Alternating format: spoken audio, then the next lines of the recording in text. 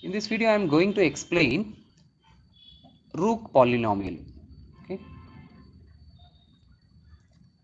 Now all of you may are aware of, very well aware of chessboard. You have seen this. Now we will be having some square boxes in chessboard. Now you can imagine this Rook polynomial in similar fashion. Okay. Now in chess, say pawns are placed such that not more than one pawn occupies a single square. In chess also you can see, so you can put only one pawn in a square box. You can put two pawns. Okay, so that way we can understand this Rook polynomial. But the condition is no two pawns can be placed on same row or same column. Say for example, here I have this board. Now if I put one pawn in this place, then I cannot put any of the pawn in this row. If I put it, I mean they capture each other. Okay, so the moment of elephant you can imagine here. Okay, so I cannot place at this position. Where I can place so that this pawn cannot capture my pawn. So I can place either here or here or here or here, anywhere, but not in the same row and same column. Okay. So for k greater than or equal to 2, less than or equal to n, where n is or k is number of pawns and rk here indicates number of ways in which k pawns can be placed. So for that we have some formula or equation, and that is known as Rook's polynomial. The polynomial is given by 1 plus r1x plus r2x square plus up to rn x to the power n, and it is denoted by r of c comma x.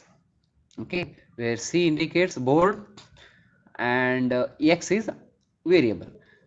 Now 1 plus r1, that the same formula, that's what. This is c comma x equal to that also. Now I will take one example, then it will be more clear. As of now you may feel like you have not understood anything, maybe because you have not example board, and it is 4. It has 4 squares. Okay, and there are 4 positions, 1 2 3 4. Now if I take, let us assume that we have only one pawn with us. Now where I can place, you can place anywhere because there is no other pawn. You can place either at position 1, you can place either at position 2 or at 3 or at 4. So how many ways are there to keep single pawn on this board? There are 4 ways exactly. So R1 is equal to 4. This 1 indicates number of pawns. Okay, 1 pawn.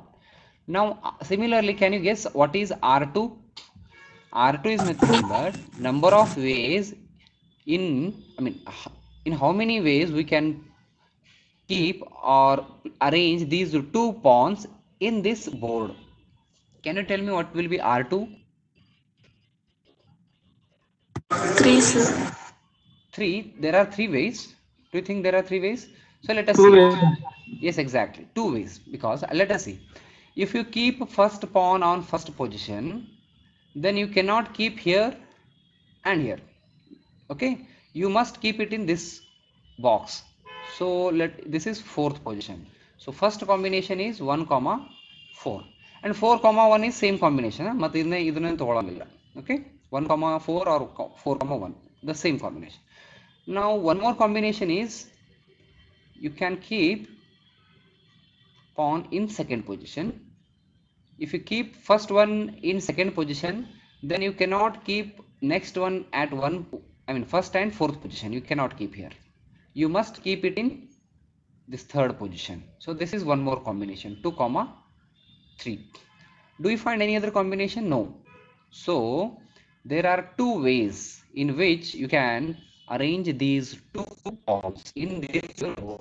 So it will be 2. Similarly, R3. Can you tell me what is R3? Can you guess? One, only Sorry? once. How? One position. Okay, let us see. So you are gonna keep first pawn at this position, okay? First, second, third, fourth. There are these 4, and you have 3 pawns now. Okay, there are 3 pawns. Let us see. Okay, you kept it in first. Where you will keep next?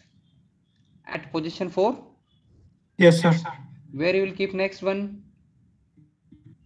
Sir, I will only move one pawn, sir. Sorry. Because other two are occupied now, sir. It means that there are no ways of arranging those 3 pawns in this box, in this square board, because if you keep these two, where you are going to keep third one? There is no way. If you keep it, this will capture it. Okay, so R3 is equal to 0. Have you understood why R3 is equal to 0? Because it is not possible to arrange those 3 pawns in the given board. Okay, similarly R4 is equal to 0. Now, so formula you can write as R of C comma X. It will be, what is the first 1 plus next 4x plus 3x square. Sorry, this must be 0x square plus 0x cube. So it will be 1 plus 4x. So that is the required result. Thank you.